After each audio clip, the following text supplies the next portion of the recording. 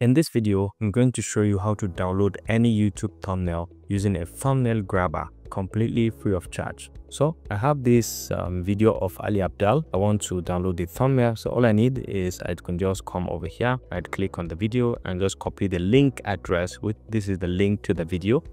You can go to your search bar and just search for thumbnail grabber, just like so, and hit an enter. You'll be able to see it over here, the first option, thumbnail grabber. It can give you the download in different formats. So you can come to the search bar of it over here and paste the link of that video. You can just click on enter. You're going to see that the thumbnail is glaringly here and you can download it in different forms. This is HD.